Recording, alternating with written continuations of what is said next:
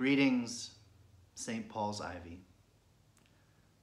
As you probably know, this past Friday, Virginia began phase 1 of its phased loosening of restrictions on events in the public square.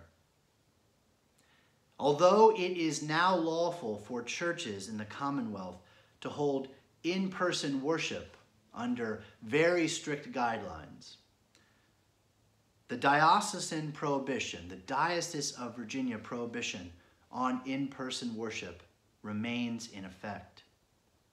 Our diocesan leadership believes it is more prudent and faithful at this time to maintain the status quo, given the continuing and significant dangers posed by the COVID-19 pandemic.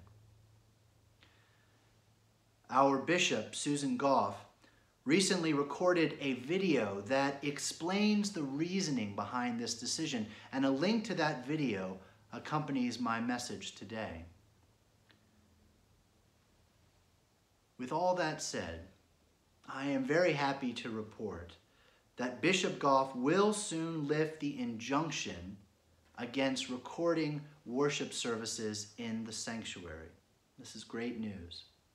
Starting this Sunday, our worship service will take on a new form. We will once again celebrate the Holy Eucharist, a service that will be pre-recorded by me and Amanda in the church. And Daniel, our organist, will once again play organ music for our liturgy.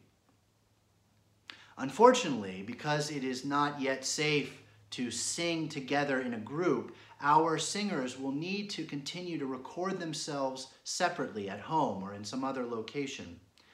And we will continue to layer their vocal tracks on the instrumentation.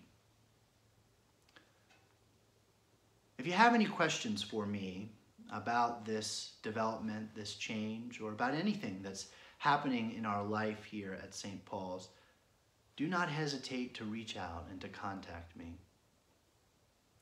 We continue to move forward in these difficult days with courage, trusting in the grace and love of Jesus Christ.